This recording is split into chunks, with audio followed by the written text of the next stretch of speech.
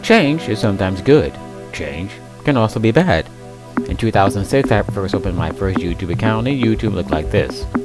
In 2007, it looked like this. And in 2008, it looked like this. For many years, YouTube was yours.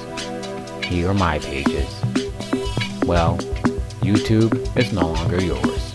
It now belongs to advertisers and big business, which is not a problem, but now you can't customize your page like you used to. Now it'll just look like this. Pretty boring, huh?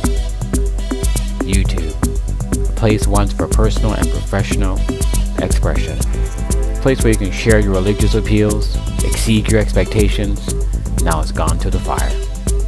Maybe one day, YouTube won't end up like MySpace, which apparently is where Facebook seems to be headed. These companies, these social networking sites seem to forget that the sites became big because of you. Not anymore.